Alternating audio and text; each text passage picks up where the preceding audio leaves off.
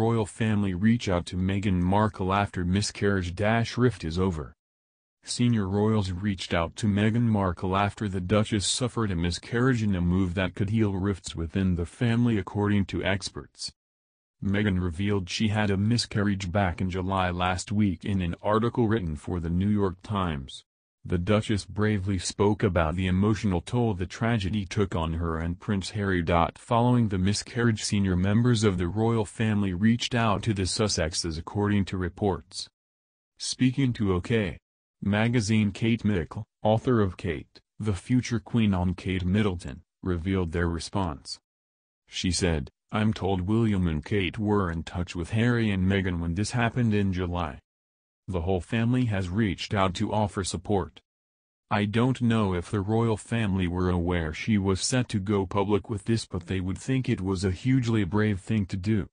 I do think a situation like this is what will help heal rifts and bring the family back together. Hard times like this encourage communication." Meghan and Harry caused a global sensation back in January when they announced their intention to step down as senior members of the royal family. After the Duke and Duchess made their announcement, there were reportedly tensions between Harry and Prince William, who had previously been very close. Harry took part in a summit with the Queen, William and Charles, at which he agreed to drop the Sussex royal brand and to stop using his HRH prefix. Following a brief stay in Canada, the couple moved to California shortly before the state went into coronavirus lockdown. Omid Scobie, a royal author who is widely regarded as close to the Sussexes, also said Meghan's miscarriage led to William and Kate reaching out. Addressing OK! Magazine, he commented, "I know that Harry and William had many private conversations when their father was ill with COVID.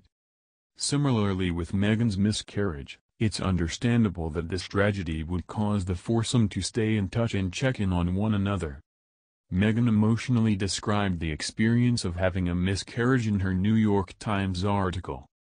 She wrote, "I knew, as I clutched my firstborn child, that I was losing my second.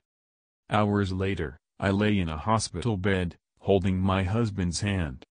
I felt the clamminess of his palm and kissed his knuckles, wet from both our tears.